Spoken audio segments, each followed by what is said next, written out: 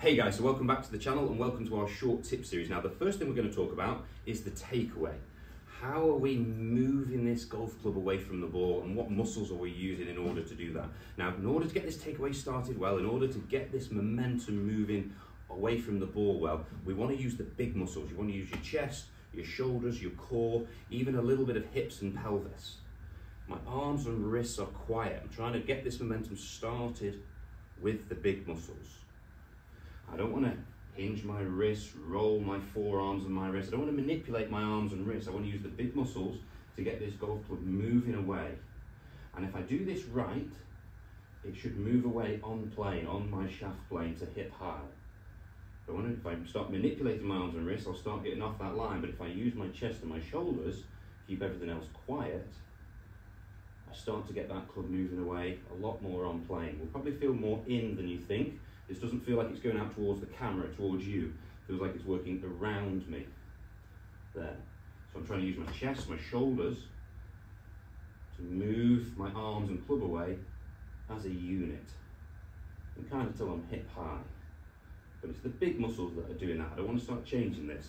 From this angle, you'll see again, I'm using the chest and the shoulders to move this golf club away. Very smooth, very slow, because we're just trying to build momentum in that takeaway. Now once I've got my takeaway to hip high, once I've let that club move away well, that's when we can start completing our pivot and loading our arms and our wrists and our leverage and getting the structure of our arms right. How's the right arm folding? How are the wrists hinging? But this takeaway, we just want to keep it smooth. We want to use the big muscles. And think about my spine, where my spine is right now. I want to use my chest and my shoulders to turn perfectly around my spine. Makes my hands go in. Makes me feel like it's working more in. But I'm not getting in here. My arms and wrists are quiet. That club will just stay nicely on plane too. But I can feel the chest and the shoulders are moving around the spine, which means that my shoulders are moving on the right axis. My armpits are connected and continue to follow with that. That'll work on the shaft plane too.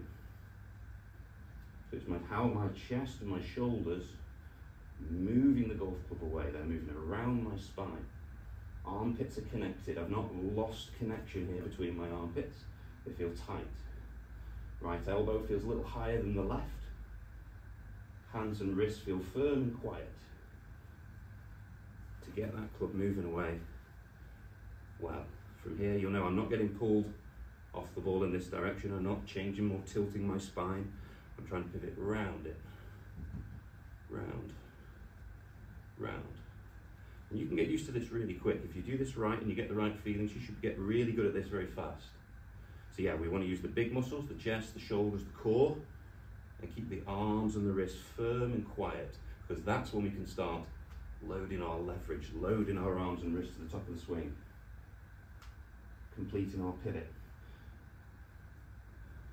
So anyway, takeaway, we want to use the big muscles, we want to create momentum, nice and smooth, nice and slow, just getting the feeling for what muscles are doing that.